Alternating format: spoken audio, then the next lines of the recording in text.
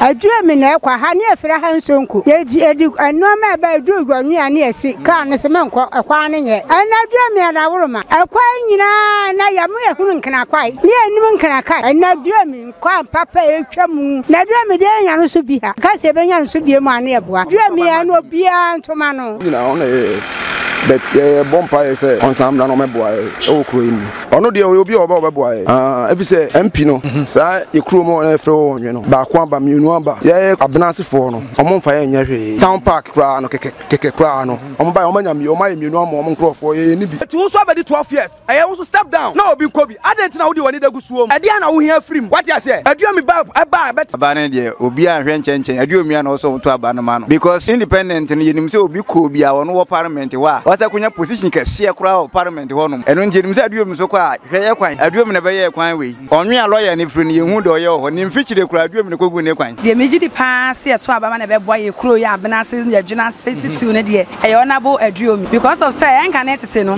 na ka ye foka firi jo so be duru onwe a wo tika ma na ye busa na wo kwai wo ka so kwa abena se ye firi ne fra ha nzongu na ka ne mba enam ono no so ndc time obesi so ne ye egu kwan na MPP wo san abeto aso nti e de enim se ono de oba obeboa ye ma ye kwan a wo ri won fichire nyina wa ye ni nyina nti adua mi de ewie o anajo esumo adua mi ya na ekọ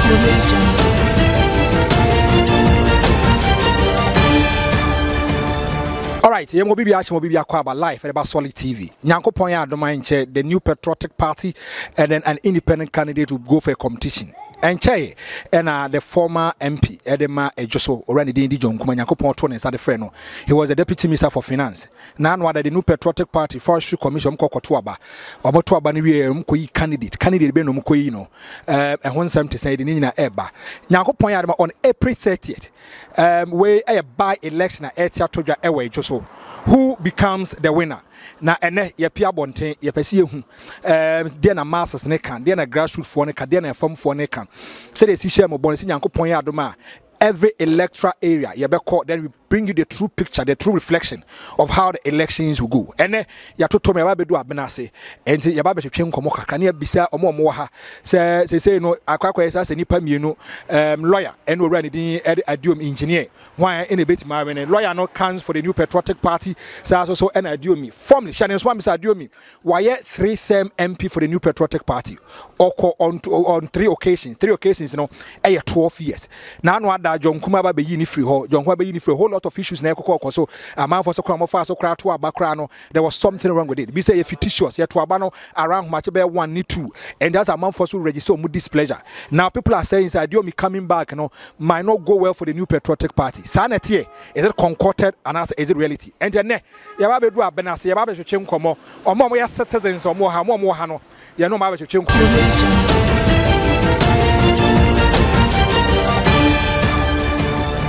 Efrem esinsuo so.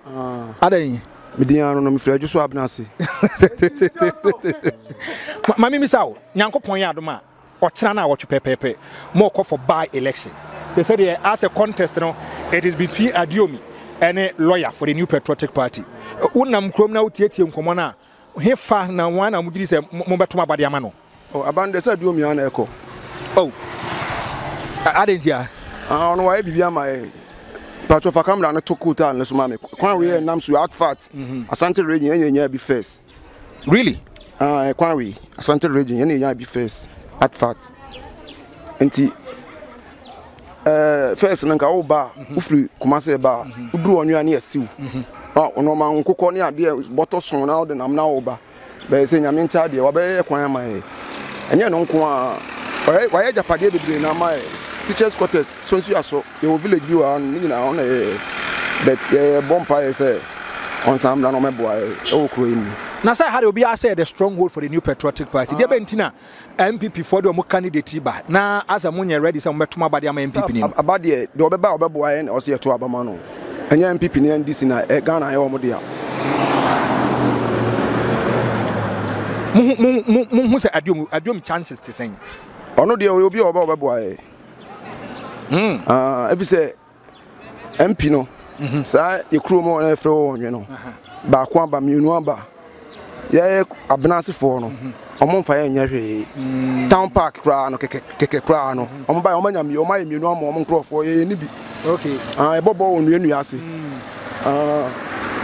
Anti. But me buy my TV say John Kuma ebesi wash bana toilet the man was what they belly for how many years? 30 years. Honorable Kwabra usu aduo me dey so my free. And the aduo me so asibia mam. Anu me si won. Oh, okay. But when and chance near white na ho no. Oh, fine.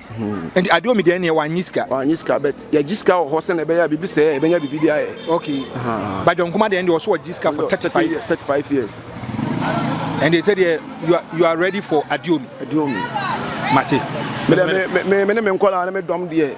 Ani asante man de. Obi ase Adiomi an e ko. Jusu mpatam mo de. Adiomi na mo pe. If say about one nusu anke hu ntumi ene NDC MPP chairman e wo kromo ada.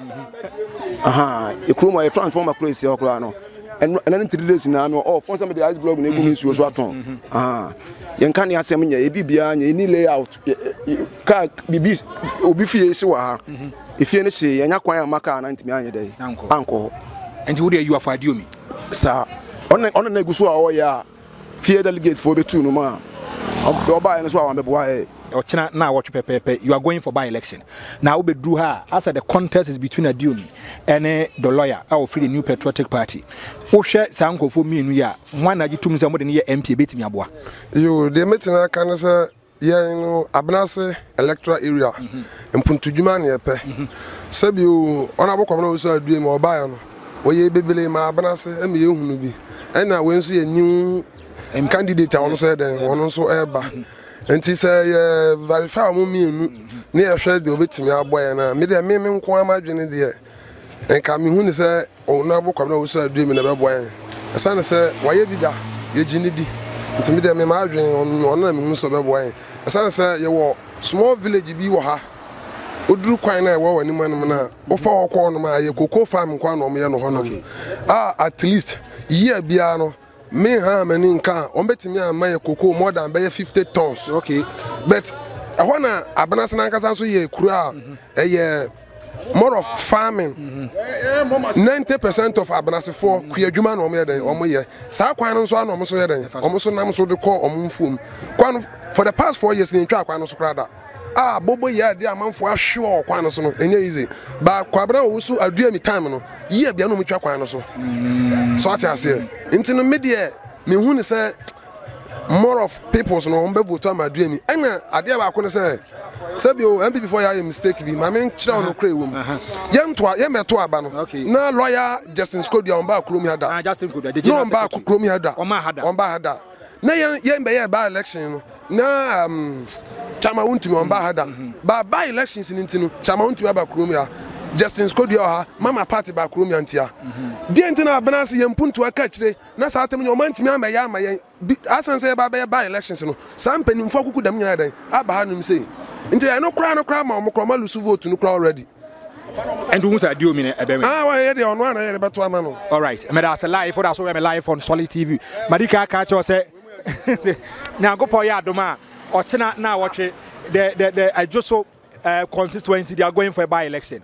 Who becomes the new member of parliament? Is it going to be the lawyer or is it going to be engineer Adiomi? They are saying that Adiomi stands the greater opportunity of becoming a member of parliament. I am from Oseyao. Oseyao. Yeah. Oseyao, Miss Obedu grounds as a Obieka Adiomi lawyer from Babia Free Bano. 2 people we want to say only the price in the bet me aboa. Lawyer na also only the pricing. Also yes, lawyer. Mama Kasem Minchao. We know Adiomi because of MPP. Okay. Without MPP, we don't know Adiomi. Okay. The same happens to friends Alan Kojo Chamatin. Senya MPP, you need Alan Kojo Chamatin. Yeah, the MPP na try fruma. It's MPP we mo janim. So what you say? And I honorable Kwabra Usu Adiomi. Una ama ye ti ase say friends Akonya no enye fie ba Akonya. Okay. Former MP. Honorable Osej, who ka kire say we did 12 years was the form now so mlabi. It was about 12 years. I also step down. No, be Kobe. I didn't know the one that goes home. I didn't know here free. What you say? I do me back. I buy better now. Kunyaso. I was Ejisu district. Ever say Ejisu municipality. Now that time now, grabbing a can. I do me Ajuma. Obiano because I do me Ajuma. So what you say? By what time so? And then you mean I me come to Abanisi you see for more. ɛyɛ wa delegates ɛna bɛto aba ne sɛ aduam adwuma na woyɛ no ɛyɛ si fam na obi nkobi ɛna yɛ yiwa si fam ɛna me so me friend say lawyer bae lawyer John Kuma bae no ma metima more than 10 youth awɔ dwo so abrasiam si a ebi manya immigration ebi manya police officers ebi mu so schools what you say ebi mu come because aduam mimla all because of say aduam ba ɔno no your friend say wo mo say aduam ɛyɛ kwan wa say unua nko school nti wo si ankan ba me no madam fo na koye me nua na koye o me ye program no gina machi a efa hye no nyam ana Ghana no nye obi na beto adaka sie obi maami o adua me ato adaka sie o maami anu kire se o beto adaka sie me maami wo me na wasap sie no me na me ka no kire kire o aba no lawyer wo mo twemu ni e ba betene pa lawyer be fa aba no hands down me na me ka me kire o lawyer be fa aba aba mo se dae hands down why ne ba ne de ba party ase so de me ka kire o no etu o mo de o mo de no mo ya na system ne dia we are ruling the youth on be follow ya me nsulo mate all right me that's a life and then we just so abena se nyankopon ya adoma Tuesday now watch pepe there will be a by election ewo Ejisu constituency I will be PM ha yani kasem you get people who belongs to the Adiomi fashion you get people who belongs to the lawyer fashion enya asam ketwa me papa ba ko ha me ne ba twetwem komo na mabisa no oyepanya nani afi when it come to electoral process or a lot of experience and exposure ma me say that within the say nana tawia nana bibia boko de and the friend otike na ma me say nyankopon ya adoma ochena na watch pepepe you are going for by election obe PM grounds as a contest and it is between two people Adiomi and the lawyer from the New Patriotic Party wo hwa sa nkofo mi enu we ya one na ujitum say motuma ba de man ebetimi aboa ama Ejisu ene abena setima fa ne ntuma padi afra oh Adiomi na ebeto ama no Adiomi na beto di ama no reason here den say why be da nti obi odum to na nyija hwene no so nti say tuma no otoa impodwuma wo ye so Adiomi ba de na wo ye no constituency ase wo na ma Adiomi de na wo ye wo ye kwai wo ye tiefi obi ba ye tiefi wo se nko odama emfi aduasa hey also be ye no wanyika pere ye ko emfi aduasa ro de ache mo anasa sei emfi aduasa twam a ene ye mfa ye se odidi ho okay to amo aye nti do besi na ne kwase to abama no Adiomi na ekoro cause why be ama ye pa okrum ya ne kai emfa ha kana sei ene he wo ba yin ka besi wonwe kwa nanti aba ti Adiomi de isan ho bopo anye yi ene hwe camera nim de na wo ka che amanfo efre Ejisu abena ase se nyame adoma Tuesday omko akoto aba de na ka kire de me kan se Ejisu batema de obi antoma Adiomi ne de wo ye no onto aso nyama ye obi a kwala wodi mfie du nwotwe kro de onto ba ma Adiomi no no bobo aye wo ye ni no obi a ni no o from PP mo so na eba anya hwe Adiomi no nwina wose wode ba PP onko ba bia okay okay onko ba bia all right me da ase me na ekro all right to da so hear me live on Solid TV me ma me so aba ma bra ma bi aboko de na udi de say patwe frɛ ma mecha ma cha ai na me ya adoma abena de ban na wotwe mo to aba wo be PM ha wo manfo kan lawyer from the MPP bi kan Adiomi wo ye oba panyin ho na Jesus mo to aba ma na betimi aboa ma Ejisu afa ne ntuma padi afra patwe Adiomi na beto aba ma no nye ye de no Adiomi o su Adiomi o ne to aba ma no ai na sa MPP for sa de anka MPP strong area me de ono na ekoro lawyer ba me hu de oyeye me hu hwe wa ha ti o su Adiomi de ono na ekoro ye nyina ye to ama ne mpanimfo ne kwala nyina o su Adiomi ntoma no na o me ye kwa ma ye so ntu aso wonam so na bobo ya do hwe ase obeya ma ya me ye ho atoye ye ble ti o su Adiomi de ono na ekoro ma me chan de me to ama no ai me da say now we be PM Ejisu anya asem ketwa kra koswa nyankopon ya adoma ochena na wotwe there was going to be a by election in Ejisu constituency who becomes the new member of parliament for Ejisu obesha so the former MP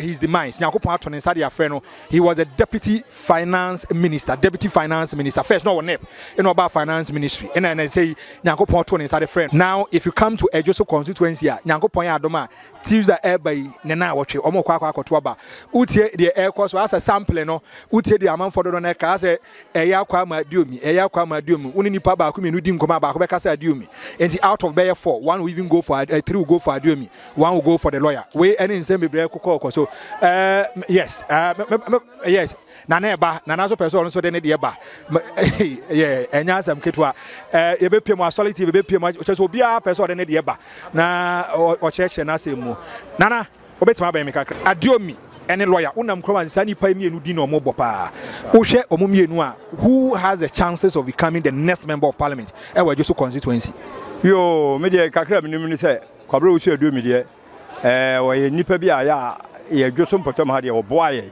fampum de dwuma ho boa ye ama wa ye bia ma Ejisu man ye mmel bia na etwamu na sei akwan bi so na Jonkuma ene ne sa be hia no o me chinchim jo kwabro wo hwe Adiomi nsa agi ade ne firi ne nsam ana oja ode akotena se ene ne Jonkuma nso onyame ato nsa frɛ no a ene wo mu ye sa abeto e ba election dimi de minim ne se kwabro wo hwe Adiomi de ye abraseman ne Ejisu man mu ha de yenim se ɔno no obetima boa ye cause number 1 kwabro Jonkuma ba ye no ade fefe ye ma no kura no asida kura wondimi amabranti kurom a amede ase se ma dom me nti me be kiamo na se mbedam ase wa anya bi da ko si se ode awie ye hunu kurom da number 2 to ba ye no ana onya me ye MP no obeka kire ye se me na me committee chairman okay ana oba ye ama obesi ye so sei abranse de na hu se ye wo haw e tiefisem ni baabi ne enti obeboa ye no abobo tiefia mai yes oh what is asempa enti me no hema enem secretary ehia ne enem hia ya ene no kwotena ase so on de hia no se be kire na sase e kire na sase wie de a e da se busumi miensa obeye wie no de safo amai ne so we da ase ampa e de nanim ko kire no ko twa sase one plot e man so on fanya adwuma no entem no a no ma ye do so start adwuma no ye de nim se wo ye tiefi no de amaye kikiri ampani ampa wo ye tiefi no wie oye ya de ya ne se tiefi no o de aye na japade se wafa odimfi aduasa atoso se ya wo ye tie wo tene tiefi no tumfi aduasa ansa na oda ma ma no ya ji se ameka sei ni nipa na te so a ogigi skade ma no enti wo ye nipa bi a wo ye sisifo ma e ma ye wo ye nipa bi o sisifo ma ye papa ba wabna se ha wo ye sisifo ma ne a wa anwene ho ya Ejisu mpotemu ade meti makase oba ye no wanya mpuntudwuma makuro bia mfie miensa ne kakra obedi ye wanya mpuntudwuma makuro bia ya ono abepe ni yedie na ono obepe kimi de die minim no enti oba ye no wa meboa ye obepe no ono ni bottom ska na obepe enti nyame ya adoma benada de na wo ka che obi a wo tie no de wo hwe obi ye wo tie me ne de benati kuro dua mu a minim obi kurom nanso minim se nkuro to atwa won yi ano o nyina agitum se kwabra otu aduami wo boa obi a nkuro to no enti ono na ese de ode akoma so se ye beto abanama no. All right, medase. All right, what I saw him live on Solid TV. Me no kasa idea. As a obi ani ni di nkomo bia no, people are threatening to refer na Adiomi, engineer Adiomi. As a ade no, utie de ekwa mama beba na obeba. Okay, madam mra. Na da boko de. O nyame adom so e. Nyame adom. Ye fro say. Kwabna adubofo. Nyame adom a ochena na wotwe. Mo kwa akoto aba. Ubedu ground sade a utie nkomo na ekona. As a contest between Nipa Mienu lawyer for the New Patriotic Party and an engineer Adiomi. Who Nipa Mienu ya one ajitum se me dem man kasa ko chiri me man kasa ko chiri Adiomi ba ye no hwe akwan wa ye sisi wa ye no o nwan se hakra sisi ko ba boa ye ene fofu ya nto ata afa se na man episo so se na boa ya braseman Ejisu mpatem wa se no na me wole me to abande a osu Adiomi no me to ama no wo ye boafo abo boy abrasman wale mo boy pa usu Adiomi na me ka kire wo okay abrande be to ama no mate be to ama no pata won be to ama no. All right me da say mama obeba o Europe o ba bia o he bia ene ya ba be pim e Ejisu abena say nyankopon ya adoma Tuesday the by election will come on. Who become the next member of parliament for Ejisu constituency? Is it going to be the good old Adiomi or the new person who comes on the ticket of the New Patriotic Party? Man, I want to say Ejisu adom. Bibia boko die. Me pa chan. Na me adoma ochena na woche. Mo to aba e wo Ejisu. Enti okay Ejisu constituency. Na nipa mienu di na yebo.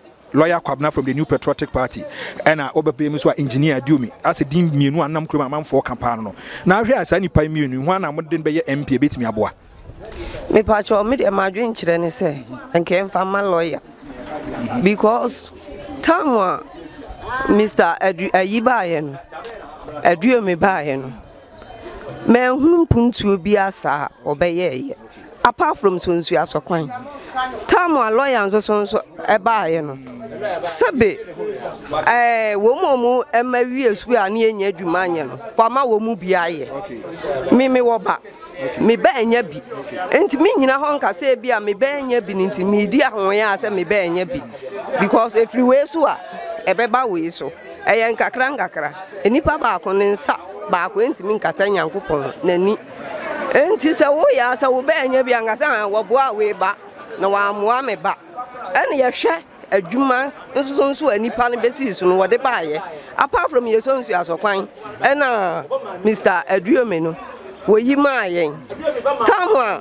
wa lawyer nso ebesi akonwa so no hwe school dan ba fie a wa besi amabna se man ewo yafuo mu kwan so ise enkwala enko school wo university dan nye ketwa wa besi eno nso ento enchen wo mu ayema eni adwumaye emfidie ni ade wahwehwe ade ama wo mu se wo ni adwumaye a na wasuansa no dwuma wunya fidie a wo bepam mu wa ma obi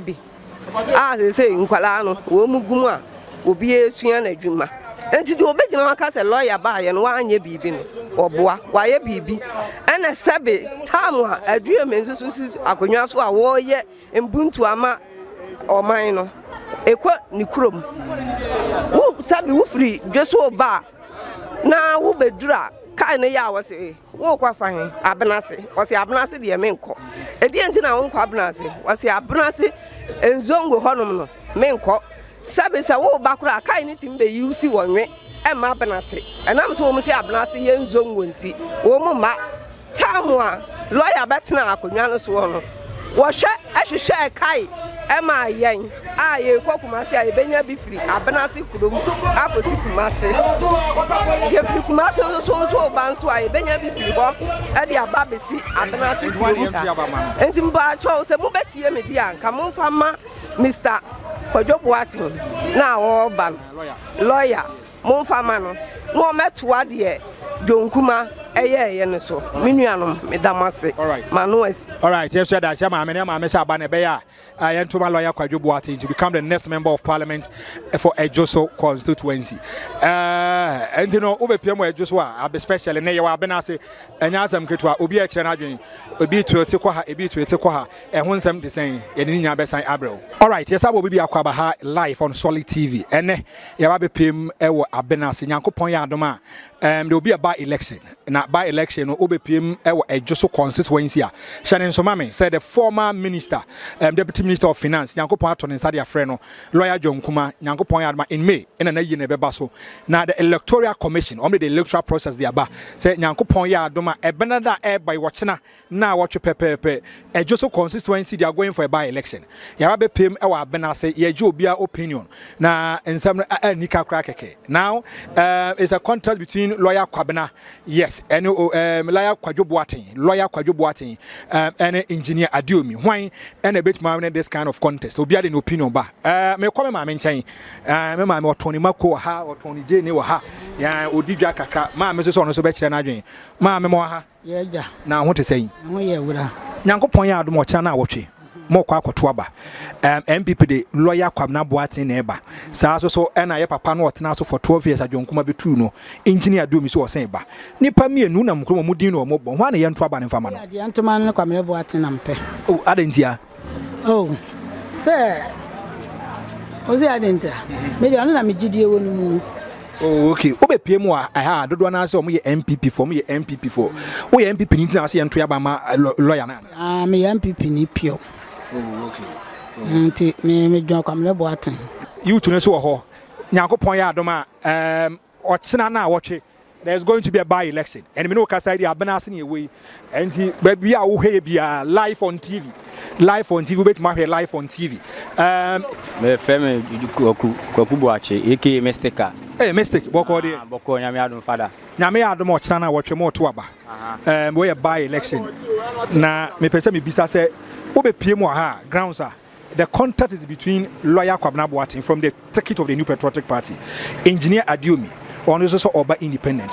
One na jisa moto aba ma na betimi aboa fada that's no anu ye abano the beto amano obi a youth for like boys girls obi a nim say kwabna wusu adumi na ekọ na ye to mano so a beboa youth for mokruma le kan say kwabna wusu adumi ye onye no ya ade am ye hu me film hu ye kwabna wusu adumi obedi for 12 years when am hu gata kam hu gata when am hu kwan kam hu kwan wadu kwan obi a to mana wadimpunto bakuri oboboa manfo like omama youth for ani anji nti ye the nti so person to man say aye boys person ye hu ni say dinachi a ebeboa ye eti the person to man kwabena wusu adumi picture no so no bo no be ma nimunyamfo aye to man na bia be CP esita ma boys for. All right, me da say mistake na tell in kase ono so de ne dia but still yeah da so ewo ejoso nyankopon ya adama ochena na watch pepepe they are going for a by election. Who becomes the new member of parliament for Ejisu? And ebo no o poster na o say adwuma into aso. Yes, engineer kwabna osu adwuma na bo no. Then nyabotre nyabo ye urade nyame. So and now here lawyer kwabna bo as member of parliament for Ejisu constituency. O say inkabom ni adwuma panto aso. Enti obepiem e Ejisu constituency a nyame ya adoma ochena na watche they are going for a by election. Who becomes the next member of parliament for Ejisu constituency? We any nsem bebre kokoko so una manfo di nkoma obi aso de na adwen ba de meji di pass ye to abama na be boy ye kuro ya abena se ya dwuna setiti ne de e onabo aduomi because of say enka na tete no na ka ye foka afri so be dru onwe a utika man ye busa na wo kwai okasa okwa abna say ye free e fra hanzongo okay na ka ne mma enam ono no so ndc time obesi so ne be egu kwan na MPP osan abeto aso nti e de enim se ono de oba obeboa ye ma ye kwan e wori won fichire nyina wa ye ni nyina nti aduomi de ewie anajo esumo aduomi ya na ekọ Angie, hwe camera mu hwan na de na wo ka che onuam do omo hwe live on TV de na aka kire o de me ka che omu nyina ne say omo fo mu vote mu amimi vote de entoma onabo aduomi na womla power mo ga so ye konton kro nti ontimi mu wa obetimi aye bibi pa ye ni misaga na obi o ska obetimi aye bibi ama obi kra ya MP ana so ebisa kra ontimi nye sample tunyuma nti de o ye konton kro no omla yesu ye hu se ontimi nye bibi ana ontimi nye bibi ya na de e vote ni ma so ontimi nya ye besa yi no abane de obi ahwe nchenchen aduomi ana so to abane ma no because independent ni yenim se obi ko obi a wono wo parliament wa wasa kunya position kase kra wo parliament ho no mo eno njenim se aduomi so kwa hwe ye kwan aduomi na be ye kwan we onwe a lawyer ni firi ni yehu de o ye ho ni mfichire kra aduomi ne kogu ne kwan oh na nse ye kwan bi da ha tete ya prapansama na aduomi na ye oja to ho no jonkuma so obeye bepem ne jonkuma anya kwan no enti aduomi ana ye gidi se obeye kwan because o hyase no we gates ena oja to ho a lawyer baya wa ma ye hwe e wo elia ha ba minim adwuma kura mo se lawyer ya obi beto aso dia ba adwuma no lawyer ya jonkuma anya we oh jonkuma den wo ye ha busa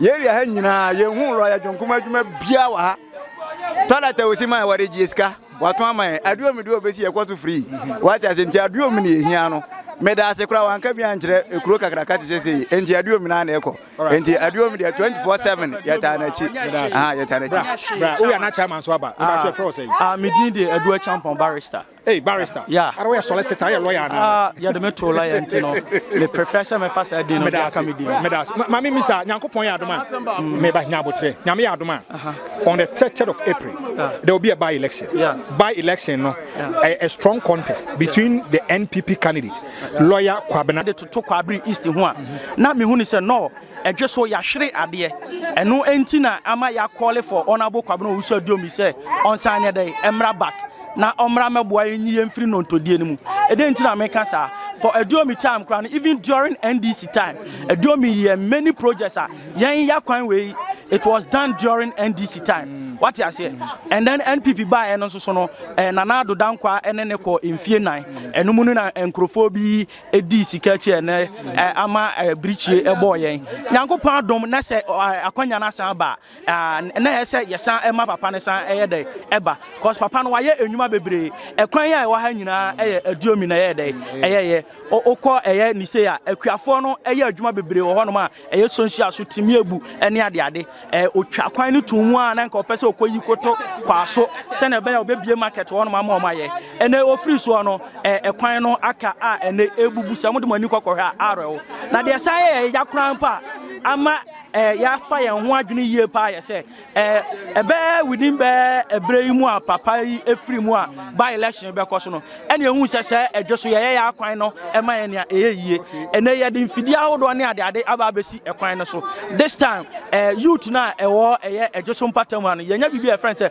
mind revolution ye nya adwene mu nsachrai mind revolution ye nya adwene mu nsachrai sika no entumi nto ye biem this time there ye de nokura no ena ye de eye adwuma enti nyame ka che edwoso eye constituency ni nyina na se voters na ye kwa akoto aba ni nyina ne se ma ye nhwe de empanifo bi eye ma ye nhwe enoma omode abegu mfidie no ni nyina eye na ada ti se ono oyerete na osore a obro no onhwe no omma na konhoma afa duru time se ojawa akoba bi dia afa na asore no akotam 10 million na ade bre ne ade eye na ada what ase enti this time there on the 30th of April aye ofolusu obosome no ne da etoso aduasa no ye nyina ye kwa akotim ade ama onabo kwabra owusu aduomi na ne ameka che obibia nso a ohwe na otie ne se okwa kwabra owusu aduomi order number 4 on his fourth time or the eba enti numerologists so be catch us 4 eya de eye enwuma bebere yenkone yenkotoma onabo kwabra owusu aduomi na yemfa emputupa emfa emre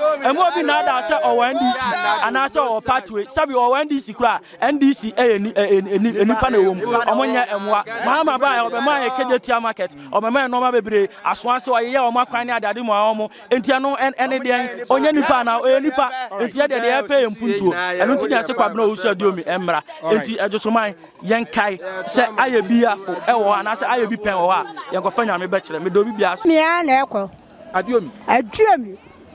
aduomi na ekọ ha ne efira ha nsonko ye edi anoma eba edu gwanyu ane esi ka ne se menko ekwa ne ye no asi ye sa ni amabro awie bia na anam so na wo fafam aba ana aduomi adawuruma ekwa nyina na yamu ehunu nkana kwai ni enim nkana kai ana aduomi kwa papa etwamu na kabla sene sai na kakai beba betwamu aduomi adawuruma wa me ehunu obika aburechire ewa ba otunsie maye sese we no ma bo tiafi oso emo ano na ma bo ano so abo tiafi onyi sika wonye hwe eso nsu aso wa ye school wa school dan ama chichafo he oye ya ko be penti aye ne kamade ama won no wa boss wa bibia ene yi no ko he eda no ada na nka ne apamre na gumu sonso aso nyina wo tunsio wo yi breje sonso aso breje kwabo ameduma se wo so wo ye breje hwada na etu no do ye si ye no wo bia nkwato aso na do me de nya no so bi ha me ka se be nya no so bi mu ane eboa nyame adba bana da obi nkwato awurade adua me ya no bia ntoma no okay obia ntoma no. Is it going to be the independent candidate or running the engineer Adiomi? And I say, is it going to be the lawyer for the New Patriotic Party or running the lawyer Kwabna Boateng? Now, me adma Tuesday, Besia, the Abacos be a baby, yeah, do be